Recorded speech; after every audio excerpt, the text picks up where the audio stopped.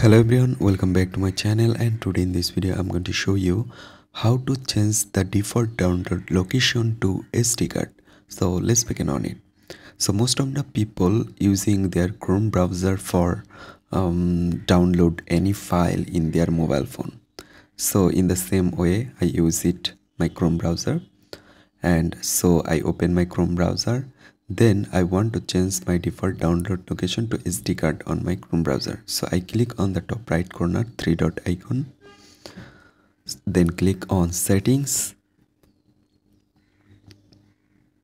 and then I just need to scroll down, and at the last position you can see there have an option for download. So click on this download option, and now at the first option download location, select on it. Right now there have two options. I select SD card and done it.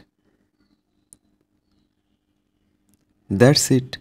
Now my default download location changed to SD card. So in this way you can change your default download location to SD card in your device.